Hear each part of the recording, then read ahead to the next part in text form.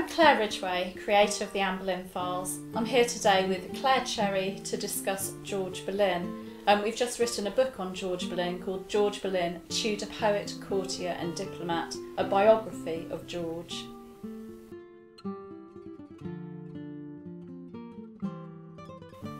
One of the questions asked was how we got together, and I'd started looking at George Boleyn and researching him from about late 2007, and then I saw your site when I was Googling one day, got onto your site, and the first thing I actually made a comment on one of your posts, and that kind of got us talking with one another, emailing one another, and then I sent you my original draft back in, I think it was about the early part of 2010 it would have been. Yeah.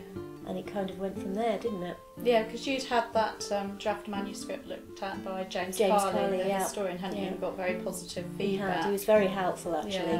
Yeah. And then I sent it to you, and then we started corresponding, and it went from there really. Yes, I think it was last year, wasn't it, 2013, when we actually made the decision that we'd sort of rewrite it and weave in my research as well, and make a more whole detailed.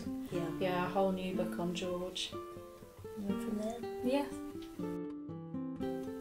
Claire and I would just like to thank everyone at the Anne Boleyn Files website for asking us the questions that have inspired this video today.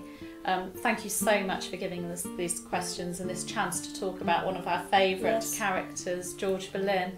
Our book will be coming out very soon, George Boleyn, Tudor Poet, Courtier and Diplomat, and we hope it will be well received and that people will be interested in hearing more about George. Thank you so much. Goodbye.